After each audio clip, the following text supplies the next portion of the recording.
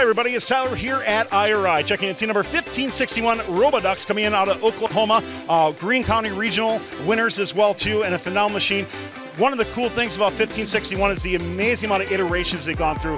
Saw what their previous robot looked like to where they are now, and that's why they really make such a deep run at championships. This team might stand out to you. They're the ones that helped knock out 2056 and 254 Alliance at the World Championships as well. And you just gotta love the compactness of that, where they come from to where they are now. We'll be talking about all that and some of the mechanical features coming up here on Behind the Bumpers. This video on First Updates Now is made possible by viewers like you and also the following sponsors. SolidWorks is free for first teams. Over 80% of US engineering schools and 370,000 plus companies use SolidWorks to design great products. Head on over to solidworks.com/sponsorships to choose from desktop, cloud apps, or both to design your robot. Jess, let's start out talking about your current iteration of your robot. Watching you at World Championships, you were such a great alliance fit with 111 as well. So talk to me about what you have right now and some of the features of it. Yeah, of course. So we have a full swerve module drivetrain. They are the Mark IV's, of course, using the Falcon motors. And here we have our arm. It is used with 4 motors, all Falcons. 2 of them right here. They control the arm that moves up and down, as you can see right here. So that controls that very precise and controlled movement. And then we have 2 motors, 2 other Falcons, that control the upper and the lower rolls for the intake and shooting mechanism. And we have multiple modes for this. We have a high, medium, and low shooter. And then, of course, we have our very famous and very popular cannon mode, where we go a full 90 degrees with the arm, and then we just pretty much shoot it as hard as possible. And that really helps get it, that was the low right there. It really helps us. So those are the low shooting.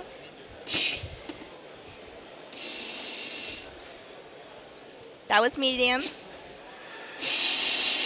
And that right there is the high. So very adaptive, very modular to whatever we need.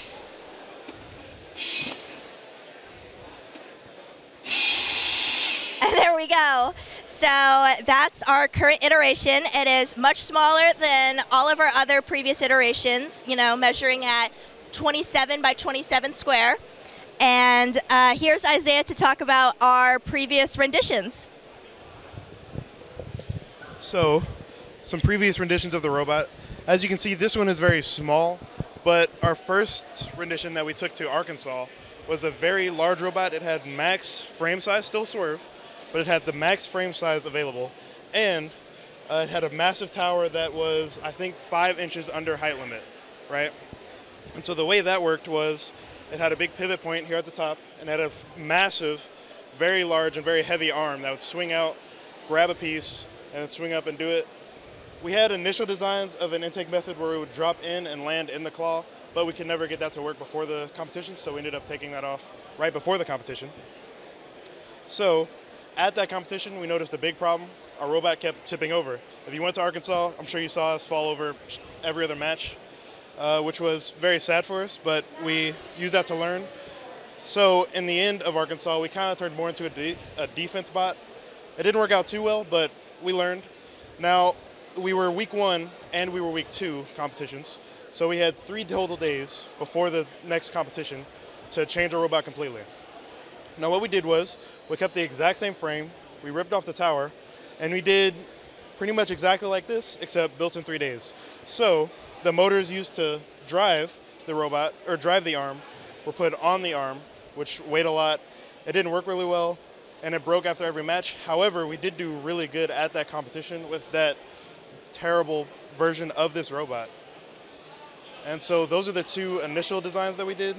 And then obviously we decided we would come and do this. We wanted a smaller one, so the first thing we did was shrunk the frame. Then we made the arm a little better with the polycarbonate, like she said, and the chain method that got it from the underneath the arm, so that way the arm can move freely without the weight of the motors on the arm. What was the leading cause to you wanting to go to this current design right now from your prior ones? Like when you were analyzing, you're like, this is what's worked out well or hasn't worked well, and this is why we're going to go this way. Well, that's a good question. On the bus ride home from Arkansas, we were sitting there and we were thinking, we should do something similar to like Team Scream or something, a really simple cone design, right?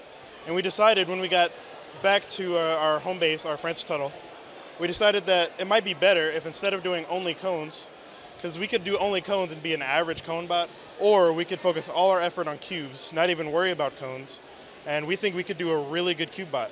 So that's what we did. We did a bunch of math to see like what's the best we could do with a cube bot. If we made it as light as possible and as quick as possible, that way we could get back and forth across the field. And then our math was going pretty good with how many cycles we thought we could get until we came up with the idea of cannon mode, which in cannon mode, the arm shoots up to halfway. And so that's when we shoot across the charge station and into the low goals. And so it doesn't always make it into the low goals, but it makes it in the community. So another teammate or us can just come and bump it in the low goals. And that increases our maximum cycles tremendously. So that's the big reason we decided to switch to a cube bot. Now I'll pass the mic to Carson, who will go over our programming and how that went. Yeah, so if you come around,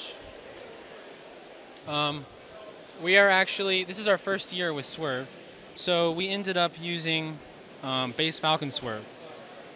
We have around 5 autonomouses, I guess that's 6, where we've been using a Limelight located down here to locate our position with April tags, and we are able to use Path Planner to follow through on those.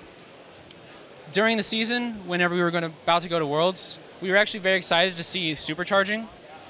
One thing about our arm design, like Isaiah showed, is it's able to go down in a 45-degree position, which I'll show.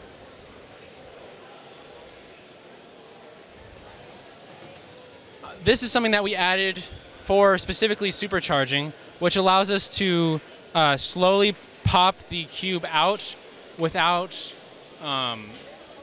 disrupting the other cube already there, and was something that we were super excited that was easy to implement with just software, specifically for Worlds.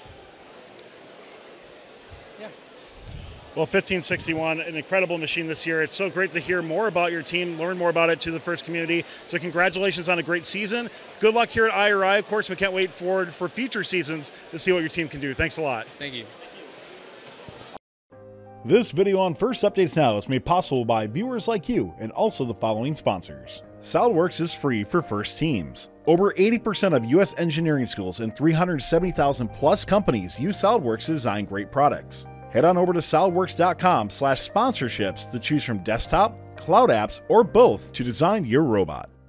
Don't forget to like, subscribe, and ring the bell to stay up to date on our new videos. Keep the conversation going and provide your input to our content. Watch our live shows at twitch.tv/firstupdatesnow. Join our Discord at discord.gg/firstupdatesnow. And check out Fun FTC on Facebook, Instagram, and Twitter, and First Updates Now on Facebook, Instagram, TikTok, and Twitter.